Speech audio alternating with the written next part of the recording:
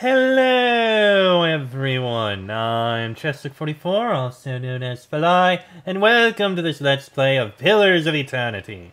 Last episode we went and turned in a whole bunch more quests, and now I think there's only one quest left for us to turn in, and that is, Verzano. This is gonna be something to deal with that won't be that fun, but we'll see what we can do. Let's head in right now. Pretty sure we're going to end up having to choose a side here. And I think the Domenals won't really be very happy. Mester Verzano. How do you do? Were you able to deliver the package? Yes, but now the Domenals want you dead. The Domenals were there? Verzano's eyes fly open and he tugs at his beard.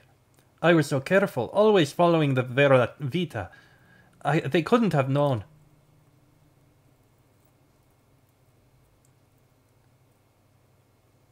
Uh-oh. Well, well. Is this your last day among the living, Verzano? Verzano wrings his hands. Your timing is impeccable, Tella Pallegina. The Domenos are after me. Please, you've got to stop them. As if any of this were ever in my hands. The Republic's considered your business worth protecting based on its success. That success depended on cooperation with the locals. Like House Domenel. You've lost that. And the favor of the Dukes. We'll not interrupt. Even if you get out of this alive, they're done with you. The Dukes have more pressing interest in Defiance Bay than rescuing one merchant who threw himself overboard. Verzano falls to his knees and clasps his hands together. Have mercy, Pallegina! I don't stand a chance against the Domenals. I've brought failure and shame on myself, but you can't mean to watch your countryman die like a dog. Verzano, Verzano. Why are you wasting your precious breath on me? My orders come through the ambassador, and through the ambassador from people you should be honored ever gave a moment's thought to whether you live or die. You don't seem like the sort to petition the gods to keep him out of hell. So why not cry mercy to the one person in this room with the power to grant it? She turns her attention to you and raises her feathered eyebrows expectantly. I intend to protect Verzano from the Domenals. Pallegina drops her gaze and lightly shakes her head from side to side. Moments later, she turns her eyes to the ceiling in amused disbelief. Verzano. You have a saint looking out for you after all.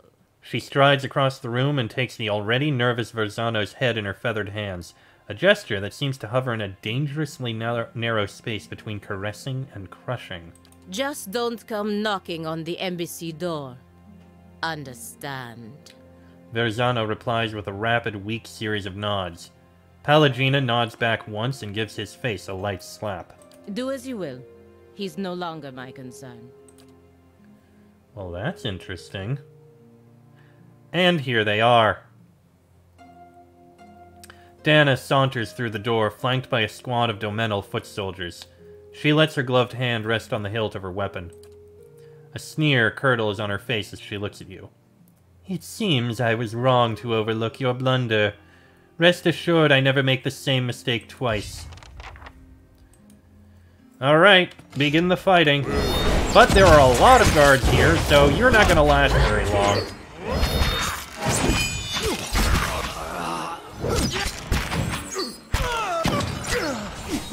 Almost. And down they all go. He wipes the sheen from his forehead and looks around the warehouse with the wide, fearful eyes of a hunted animal. I can't thank you enough, Damika, but this won't stop the Domenals for long. I've got to get out of here, and I recommend that you do too. He gives you a bag of coin with shaking hands. That's all I have after this ill-fated venture. Thank you again, and please, look out for yourself. Forgiveness? Ooh, an embossed grimoire. You might get something good out of that. Looks like the rest is just general loot. Forgiveness. A unique pistol. Keel was a constable in the small dear wooden village of Maiden Falls. A good man who fulfilled his duties honorably, he often found himself in violent confrontations with passing ruffians and mercenaries come to the village to exploit the nearby ruins. Wiry, with a boyish face and an awkward gait, offenders rarely took Keel seriously. They would mock him, telling him there was no way he was going to take them to jail. "You're right," Keel would reply. "I bring forgiveness." Cue the pistol. Ah, nice. Alright. Oh, wait.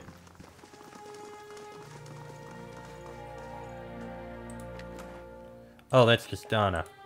Okay, well, mission accomplished. Pretty sure House Domenel really doesn't like me much. Not now. Ugh. And it looks like Pallegina is right outside here.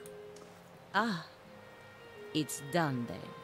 Vetsano plays with fire and someone else always pays the price for it. Your charity is more than he deserves.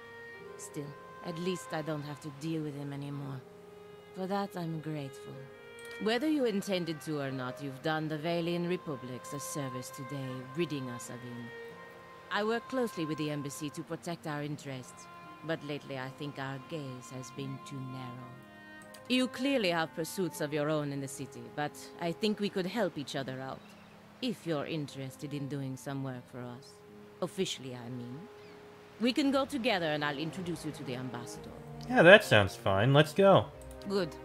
Maybe I can finally do something more worthwhile than playing nanny to merchants. The embassy is up in First Fires, southwest of the Ducal Palace.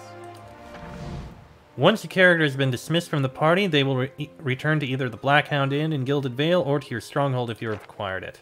We can only have 6, and we now have Pallegina, a level 7 paladin.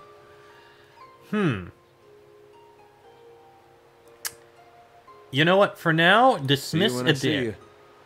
Hey, see you when I see you. Let's take Pallegina in and see how she does in Adair's place for a bit. So, let's see. We have Pallegina, a 7th level paladin. Freremas mes conquisuolias. Whatever that means. An avian godlike. Interesting. Alright, and she has weapon-focused soldier for greatsword, pike, warhammer, arbalist, and arquebus. As for what she wields, she has a fine greatsword, fine pistol, and Pallegina's breastplate. Breastplates are popular for offering a modest amount of protection without the restrictive movement of heavier mail and full suits of plate armor. Due to their widespread use by warriors from the Valian Republics, the fashion of clothing and peddling worn under breastplates typically reflects Valian styles. This one, belonging to the paladin Pallegina, bears a stylized engraving of 5 suns, representing the Valian Republics, and more specifically, the Brotherhood of the 5 Suns. It's fine in quality and defiant. 50% armor damage reduction when under 25% health. Interesting. No, not crafting. Gear. I think we have... We do. We have a greatsword that is actually unique. Justice. This would actually be a good choice for her.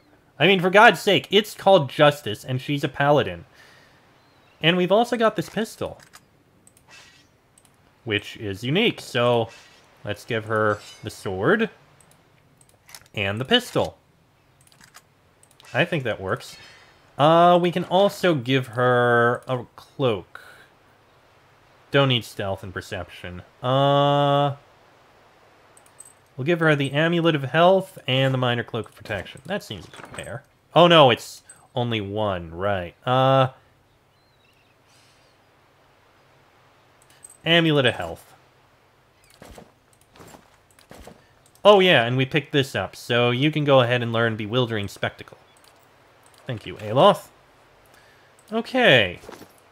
So, new companion.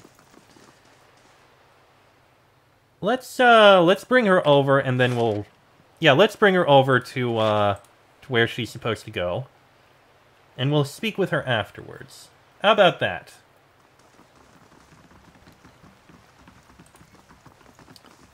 So the first place we go is Brackenbury.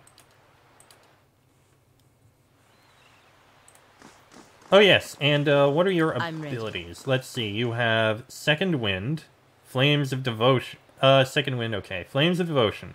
Calls upon the paladin's inner fire, causing their equipped weapons to burst into flame and adding burn damage to their next attacks.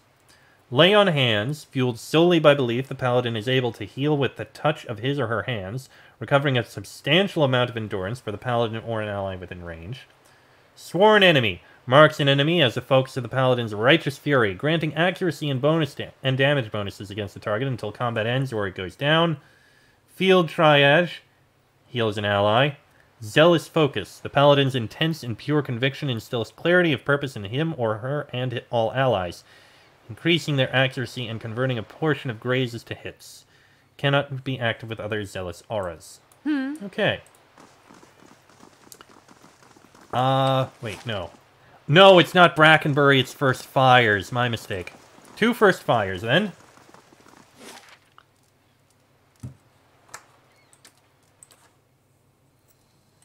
Alright, and now to the Valian Embassy.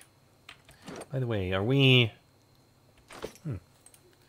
May need to switch her out and check up there. I mean, we're a hero here, so...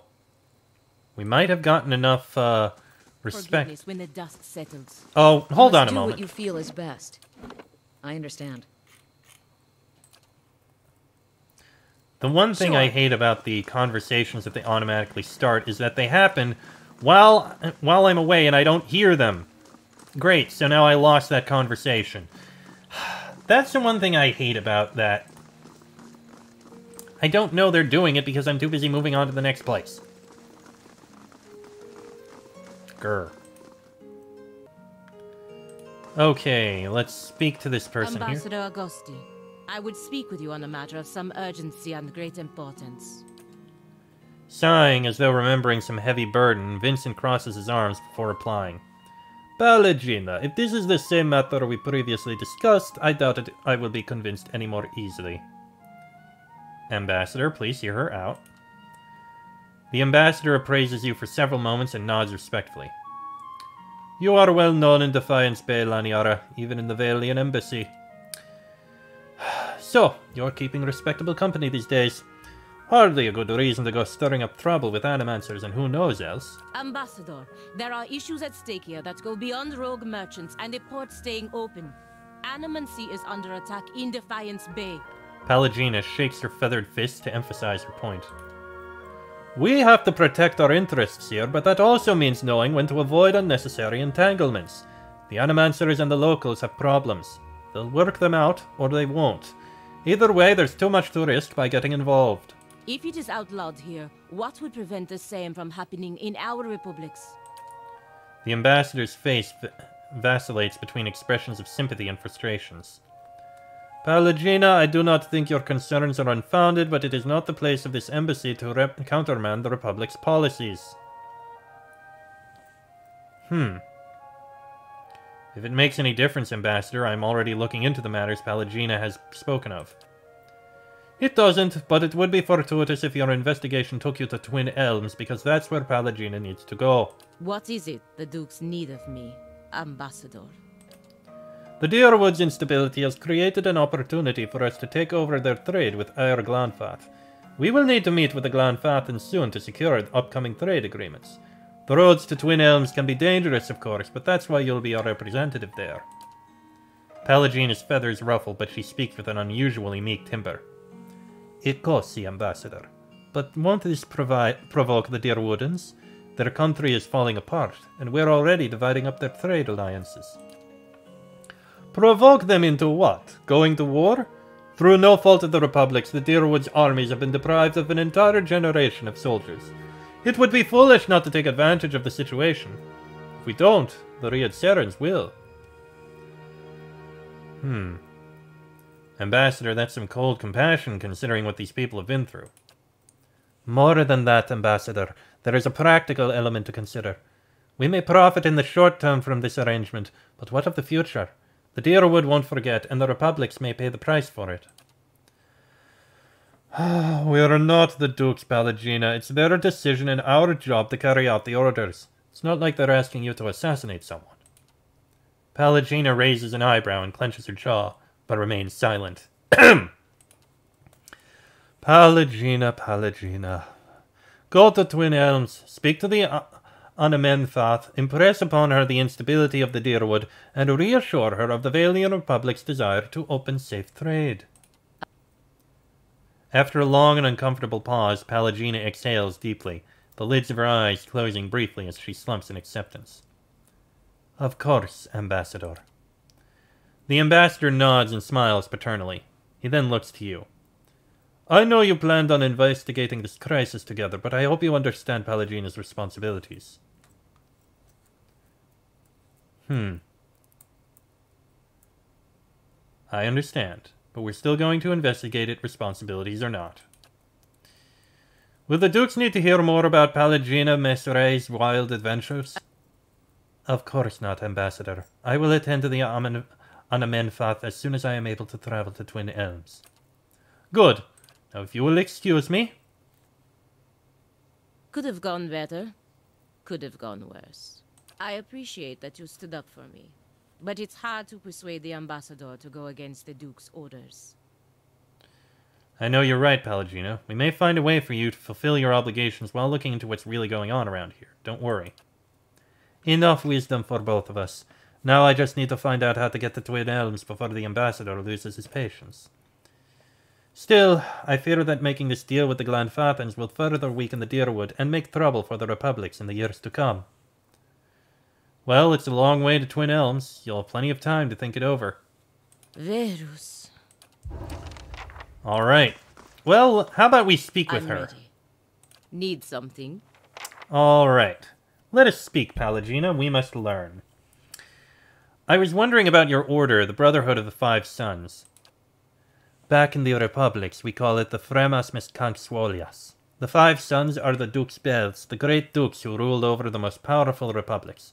Spirento, Angsens, Selona, Otsia, and Revua. The Dukes Bells keep the republics moving forward, keep us at the forefront of trade and technology, keep us strong against our rivals. We brothers are sworn to aid and protect them for the good of the republics and their citizens. You say brothers, but my breastplate bulges in the wrong spot. I may look like a woman and sound like a woman, but according to the republic's laws, I'm not. What they call godlike, people like me. We can never bear children, so we can't be real women, for what that's worth. Most women in the republics, if they can't bear children, it's like the sun has set on their lives. But what it was worth to me, freedom. The Brotherhood has a prohibition against the women entering, but I was allowed. Many resented the decision, but I learned long ago not to care. That's definitely a way to look at it. How does that work? With 5 dukes, they can't agree all the time. She throws her head back and laughs. Of course not. They argue endlessly in the Songreta Ducala. The Brotherhood is forbidden to take sides in their debates. Not that I'd want to. I'd rather risk life and limb fighting the Republic's enemies than listen to the droning lectures of the Ducal Congress. Our loyalty is not to individual dukes, but to the dukes as a whole, to their collective will and resolutions. We follow the mandates of the Ducal Congress. The individual dukes direct us, but they have an understanding of how we are not to be used. Alright. What's so great about the Valian Republics? Long ago, the Grand Empire of Valia thrived. As the Empire collapsed into the warring states of Old Valia, much of that old culture was lost. The Old Valians see grandeur in their acts of their forebears and believe it elevates them. They are a tired people from a fading time. There was once beauty in the great cities of the Empire, but there are few alive today who ever saw it. The Valian Republics are a rebirth of the Grand Valian culture, but we are more than just that. While Old Valia was content to look ever backward, the Republics will shape the future. When did you become a brother? I joined the Order when I was very young, only 6. I did not pass my final examinations until I was 20. It's not something I ever expected to happen. Pirates attacked the town where my family lived. It was not uncommon when I was young. They were more of a nuisance than a real threat, but they were persistent enough that the Duke of Ozia saw fit to send the Freremas to deal with the threat. I was enamored with the idea of being one of them. I didn't even know what it meant to serve a country then. I didn't really even know what the republics were. I was just a little girl. But maybe I wanted to be them because I saw how people celebrated them. I saw how people thanked them for what they did. Most of all, I saw how they felt. Left this place that felt like a prison to me. So how did you wind up joining? Oh, my father resented me and my presence. When he learned that the Brotherhood accepted my kind because we are not considered women, he asked if I could be traded in exchange for taxes he owed on his land. The recruiter believed that having a godlike among the ranks would be prestigious, so he accepted in spite of my physical limitations. Why did your father resent you? Because I was born different, but more than that, because the birth hurt my mother. It left her unable to bear more children. It's why my father traded me to the Brotherhood. My mother, she was a different sort. Kinder, more forgiving. She did not blame me for being what I was, but when my father looked at me, he saw his family line ended. He hated me for it. That's strange. Our lives are strange. There are other ways my father could have dealt with me. He could have killed me at birth. No one in that village would have thought less of him. She shrugs, the membranes of her eyes sliding out and back from beneath her eyelids. Being sold to the Brotherhood turned out to be the better alternative. Alright, let's talk about something else. You're one of the godlike, aren't you? That's what they call me, yes. I've never met a god, so I don't know what they're like. Can't say why everyone else presumes to understand why I was born this way. How do people in the Valian Republics feel about the godlike? Like with anyone who's different, most people are curious or afraid. And if they're afraid, they get angry. They want to make sense of the world, and people like me can be confusing. And believe me, people are easily confused. Her tone becomes more serious as her voice and gaze drift off. After a long moment, she looks back to you. We all have to protect ourselves no matter where we are. Being different means always looking over your shoulder, no matter what company you keep. Where in the Valian Republics are you from? I was born in a fishing village near Biajep. Her brow furrows, her golden eyes looking away as she searches for a lost memory. I can't remember the name. She waves her feathered hand dismissively. I was only there for a few years. My best memory was leaving the place. Like all the other brothers, I grew up under the Ozian bastions. It wasn't easy, but I prefer it to gutting fish. Why are you concerned about animancy in Defiance Bay? People look at the republics as a nation of traders. We do engage in much commercial trade through Defiance Bay, but the greatest value we have found is not written on a ledger line. It's intellectual wealth, the ideas that we exchange. The Deerwood and the Valian Republics are the world's leaders in animancy. If the Deerwood institutes prohibitions against research and practice of animancy, it will have serious repercussions for the Valian Republics. Do you see animancy as just something to be traded? I'm not a scientist, but I believe animancy can benefit us all. There are so many questions to be answered about who we are, why I am the way I am. If we can answer them, maybe we can make life better for everyone. Don't you think there are dangers in animancy? Of course it's dangerous, but we who live in the Eastern Reach, we are the children of pioneers. We sought out the danger. That is why all of the best research must happen in the New World. I see. I'd like to know your opinion on something. Ask and you will know. How do you think things are going? Oh, I'm glad you'll know how much can be gained from diplomacy. In the Brotherhood, we are trained to keep our physical strength in reserve and use wits and words to navigate our way through most conflicts. She raises a feathered finger to emphasize her point. There will always be a time for war, but I'm glad to see you have the restraint not to succumb to the desire every time the opportunity arises. You spent a lot of time in the Deerwood. What do you make of it? It's not the Republic's, but the Deerwood is one of our closest allies. We trade more with the Deerwood than any other nation, and we have no greater ally in supporting animancy research. Still, I do not understand the Deerwood obsession with revenge and feuds, nor the widespread hatred of Orlans. The Orlans from Mayor Glanfat fight for their homes and their culture, as anyone would. They fight dirty, but I would too if all my enemies were twice my size. Do Do the Republics view the Adir Empire as a threat? We used to view the Empire as a threat. Since the revolution in Deerwood, the Republics have benefited from the shield that the Deerwood provides. It's another reason why I fear the fall of the Defiance Bay. If the Deerwood is weak, Adir will surely test the Republic's dominance in the Eastern Reach. What do you know of Rawatai? They've done impressive things with cannon and artillery, and some of their ship designs are interesting, but they shout too loudly over minor accomplishments. No one seriously questions that the Republics control all sea lanes in the Eastern Reach. Farewell, then. A Forgotten Hollow added. Another quest. Well, I must be at the stronghold to recruit or dismiss party members. Unfortunate. Well, we've taken care of Pallegina here. Interesting as you are, I don't think we'll be keeping you with us right now. Your quest is over in the east. No problem. Far over in an area which we can't get to now. Your own father sold you to the Brotherhood? He hated me anyway. I was glad to be gone. The Dukes are my parents now. The Republics, my children. That's an interesting way of looking at it. Arguably, yes. Alright, so... You know what? It's a long trip. You know what? I can spare the time. Let's take the trip to Cadnua for a moment. Oh! There's a messenger at Cadnua. Looks a little healthier than before. A messenger from Defiance Bay has arrived at Cadnua. Okay, we're definitely going to speak with them. I also want to take a look at the barracks, which I think are in the main keep. And we should have the various guards and such around here, somewhere. Alright, let's head in. Let's see. Ah, the Valian Shock Mage. Everything seems to be in order. And this leads to the barracks. Let's take a quick look in. I'm curious about the barracks.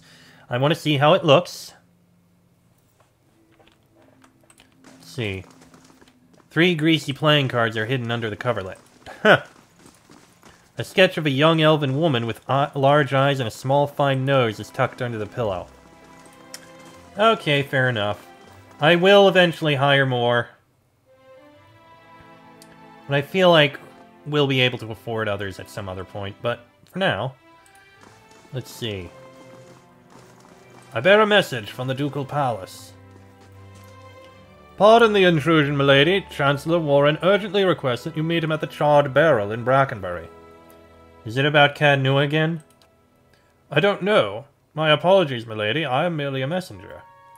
Why isn't the Chancellor meeting me at the palace? Perhaps the Chancellor is meeting with you in an unofficial capacity. It happens from time to time. I'll meet with the Chancellor when I can. The messenger bows and leaves. Brackenbury. Okay. Interesting and slightly concerning. That's going to be finished in 12 hours, which is good. The Bailey will look good. And we'll be able to get other upgrades soon, too. That said... Gores. Pallegina out, Adair back in. And now that we have a spare person... That one's about to expire. Let's try what the well holds. We get a swaddling sheet and copper. Oh. Okay, she's assigned. It'll take 1 turn. Oh no, yeah, there we go. 3 turns remaining and then we'll get her. Okay, that's fine. Should I... I think we'll be fine with just 4 for now. Alright. With that, you know what? I'm going to end this episode here. Next episode, we'll head back to Defiance Bay. We'll see what Warren has to speak with us about.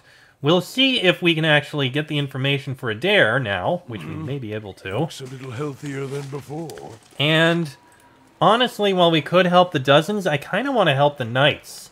So I should try and see what happens if we can duck out of the quest for the Dozens and see what the quest for the Knights are. It's kind of a tough choice. Then again, we do also have the quest over in Heritage Hill that we need to deal with. Wooden Plains. Yep, that's something we need to get to. Anyway, that'll all be in the next episode. So until then, I am Chester44, also known as Palai. That is Laniara, Adair, Dorrance, Aloth, Kana, and Sigani. This has been a Let's Play of Pillars of Eternity, and I shall see you all next time.